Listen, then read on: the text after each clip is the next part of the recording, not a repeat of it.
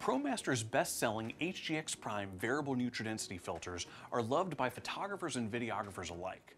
Photographers use them to get a sense of movement and slow down time in their exposures.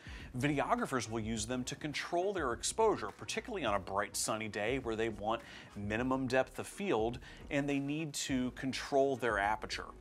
Until now, HGX Prime VND filters have offered 1.3 to 8 stops of light control. Our new Extreme HGX Prime VNDs offer 5.3 to 12 stops of light control.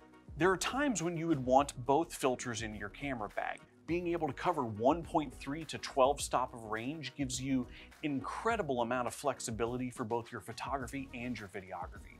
But if you find that you're consistently shooting at or above the 5-stop range, the Extreme filter might be the way for you to go. And the reason for that is cross-polarization.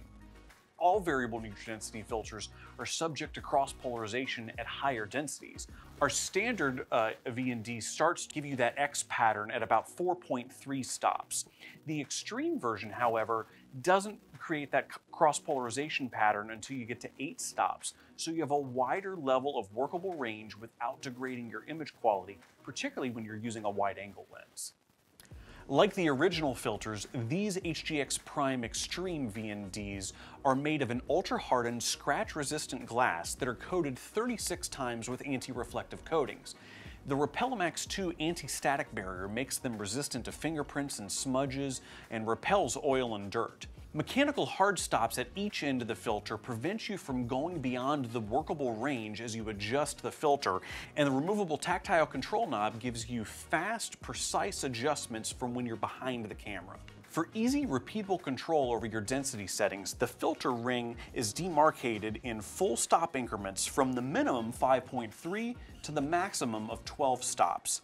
Cross-polarization can happen with any variable nutridensity filter. It's where you start to see that X pattern. We visually demarcated that with an X mark on the filter so you know when that X-shaped pattern might start to occur. These filters use ProMaster's environmentally economical minimalist packaging that also can be used as a storage case when the filter is not in use. Inside you'll find a label inviting you to visit filters.promaster.com, where you'll learn more about cross-polarization and some specific instructions on how to best use this filter.